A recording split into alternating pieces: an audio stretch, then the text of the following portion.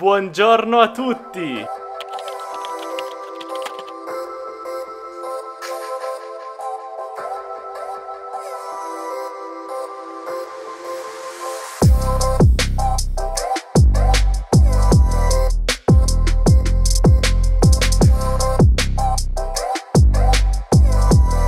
Ciao a tutti ragazzi, come state? Benvenuti ad un nuovo vlog. Oggi ho deciso di riposarmi un po' perché onestamente sono un po' stanco e quindi per questo motivo ho deciso di prendermi la giornata per rilassarmi. Quindi adesso mi sono appena fatto la doccia e voglio andare a fare una passeggiata e poi tornerò a casa per pranzo. Tra l'altro stavo vedendo il meteo e in realtà oggi fa molto freddo, ci sono 4 gradi, quindi non è la giornata perfetta per fare una passeggiata perché fa davvero molto freddo, però c'è un bellissimo sole fuori e quindi per questo motivo ho deciso di uscire lo stesso. Quindi adesso mi finisco di vestire, mi metto una giacca pesante e usciamo.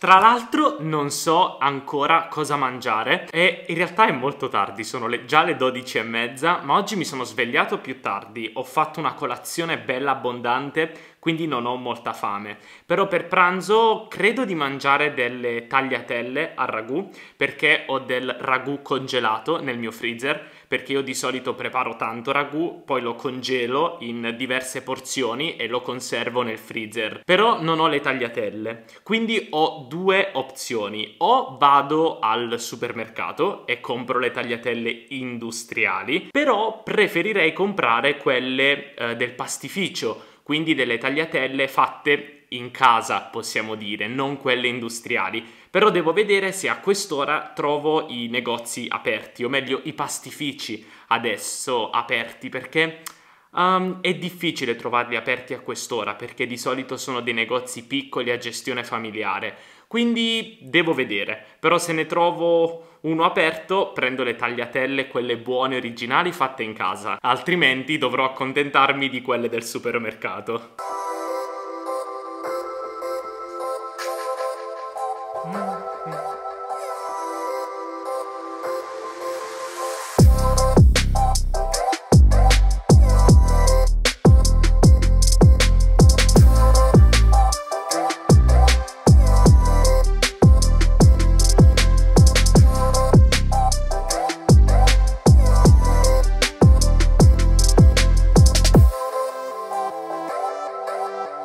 Allora, la cosa strana e che mi fa arrabbiare è che l'ultima volta che ho fatto il vlog faceva molto caldo e mi ero vestito pesantissimo.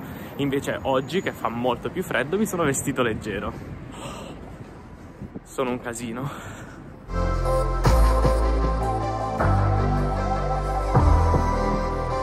Come immaginavo, tutti i panifici, pastifici sono chiusi a quest'ora perché è l'1:30 ed è domenica, quindi ovviamente sono chiusi, ma adesso ho pensato di andare in un negozio speciale anche per fare una passeggiata in quella zona lì di Milano, così vi faccio vedere qualcosa. Andiamo.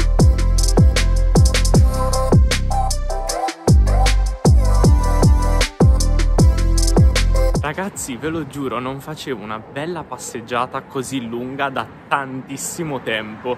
Infatti sono super contento, dovrei farlo più spesso. Ma ormai da quando siamo sempre a casa davvero esco pochissimo. Però fare una bella passeggiata così è sempre molto rilassante, ma anche fa bene alla salute ovviamente.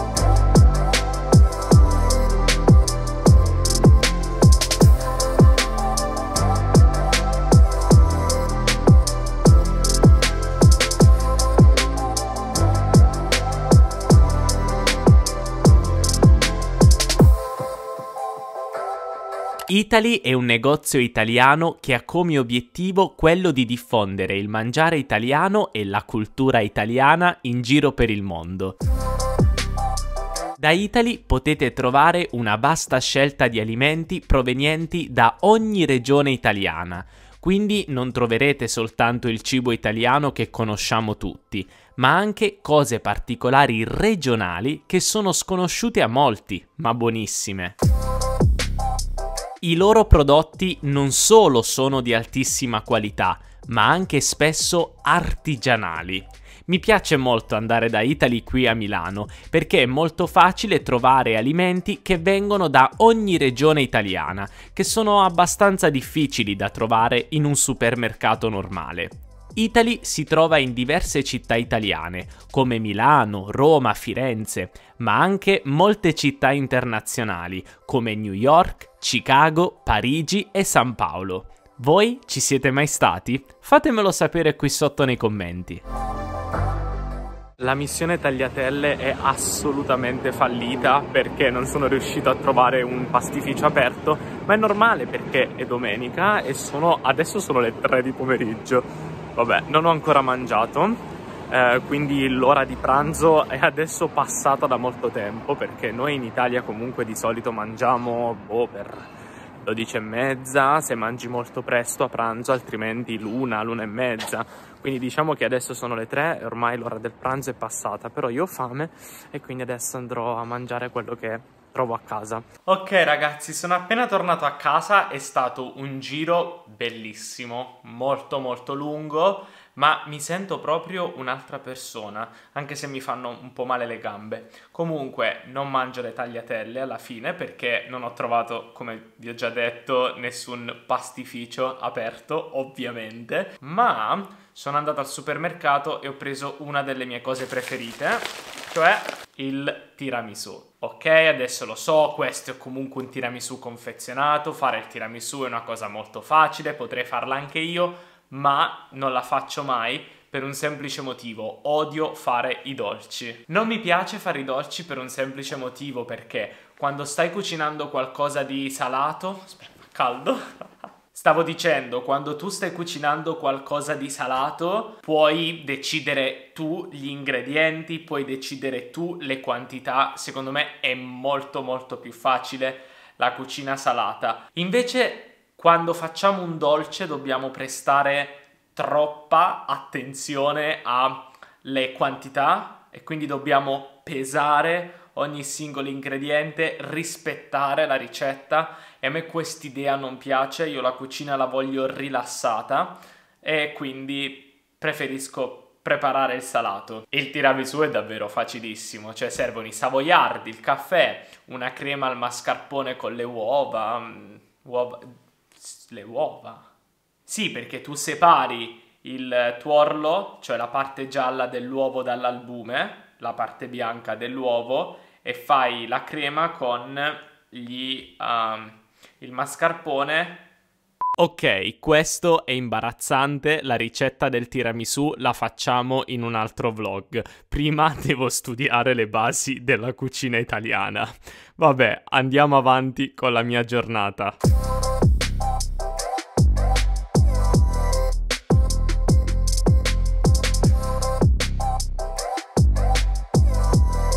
Ho appena finito di mangiare, adesso ho bisogno di un caffè e mangerò il tiramisù.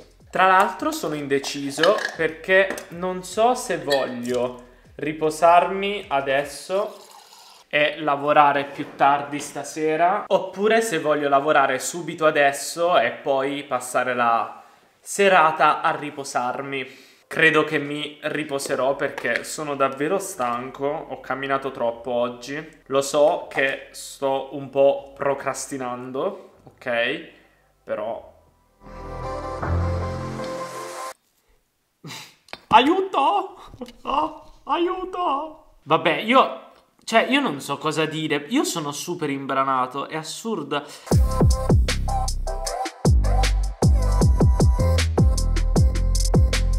Ok, pronti per mangiare il tiramisù.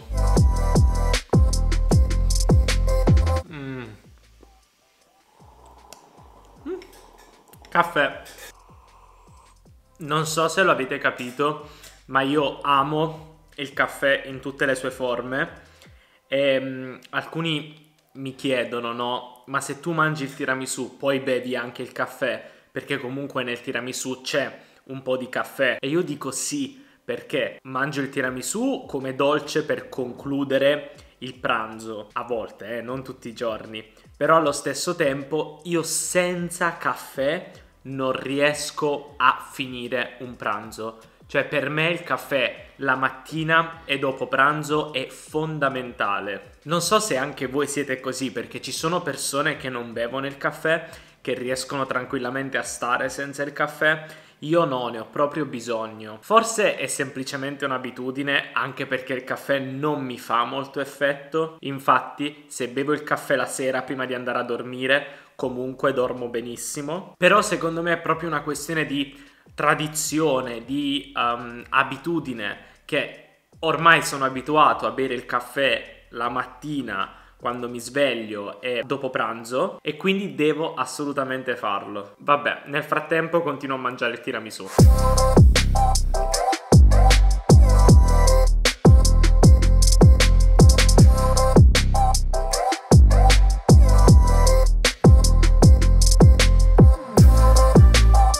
Ciao ragazzi, allora mi sono riposato tantissimo, sono stato tutto il pomeriggio sul divano e la differenza è che quando mi sono messo sul divano per riposarmi era giorno, ma adesso è buio. Comunque volevo farvi vedere una piccola cosa che in realtà è un'idea per un altro vlog che farò in futuro, cioè questa. Ora vi faccio vedere. Quando sono arrivato in questa casa, guardate, ci sono queste cornici, quindi questa, questa, questa. Qua posso metterci 3 foto, qui delle foto quadrate, qua, qua e qua invece una foto grande. Io vivo in questa casa da settembre, quindi settembre, ottobre, novembre, dicembre, gennaio, febbraio. Ok, quindi sono 6 mesi che vivo in questa casa e non sono ancora riuscito a mettere delle foto nelle cornici. E quindi stavo pensando di scegliere alcune foto, magari tratte da, non so, i miei viaggi con la mia famiglia, insomma delle foto interessanti, anche magari di quando ero più piccolo, stampare queste foto e metterle lì nelle cornici. E magari quello che posso fare in un prossimo vlog è provare a raccontarvi la storia che c'è dietro queste foto. Vi piacerebbe questa come idea? Sto provando a cercare delle foto, però sono davvero in crisi perché ce ne sono, non so, ce ne sono troppe che mi piacciono, ma in realtà io ne ho, posso farne 3, 4, 5, 6, 8, di cui una molto grande e secondo me quella sarà la più importante perché se vi ricordate vi ho fatto vedere che c'è una foto molto grande. Quella è la più importante perché è quella che io vedrò più spesso e anche quella che vedranno le persone quando entrano in casa, no? Quindi devo scegliere attentamente quella foto. Magari posso postare su Instagram alcune foto e voi mi dite quelle che vi piacciono di più, così scegliete. Se non mi seguite su Instagram mi trovate con Teacher Stefano, molto facile, e quindi sì dai, facciamo così.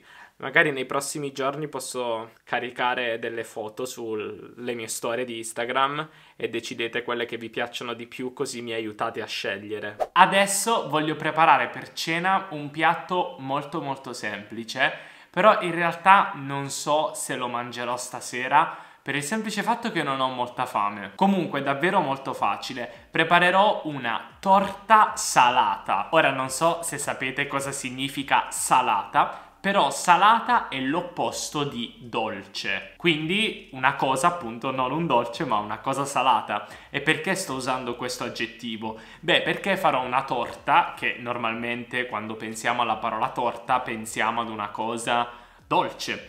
Invece farò una torta salata, cioè una torta con le verdure. Userò la pasta sfoglia già pronta, perché mica mi metto io a fare la pasta sfoglia, no. Poi userò le zucchine, il prosciutto e una mozzarella. Facile facile.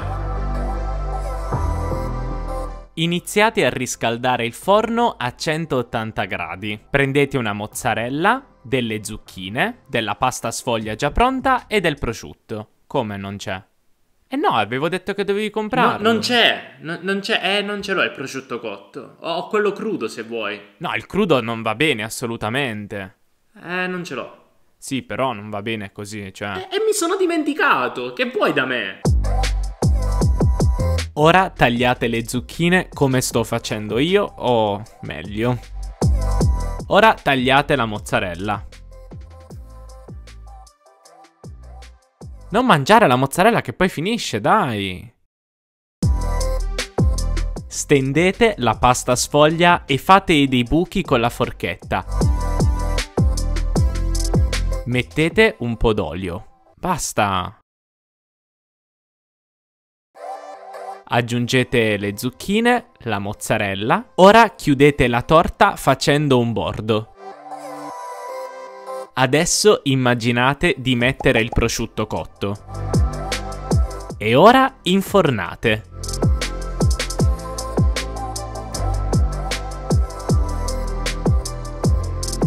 Ok, e adesso la facciamo cucinare per circa 20 minuti. Alexa, imposta il timer per 20 minuti. 20 minuti, a partire da ora. Nel frattempo tolgo i piatti e tutte le altre cose dalla lavastoviglie.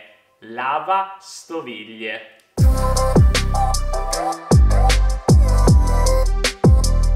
Ciao a tutti ragazzi e benvenuti a una nuova puntata.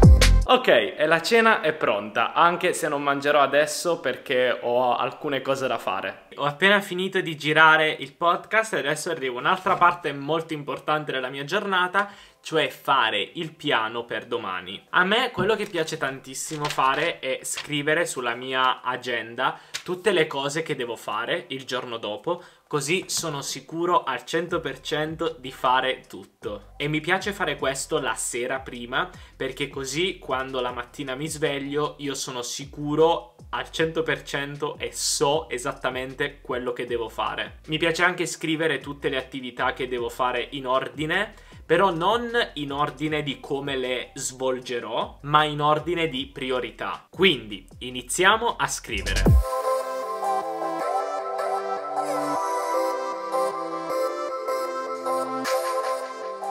Ok, ho finito, sono stanco. Adesso vado a cenare e poi vado a dormire.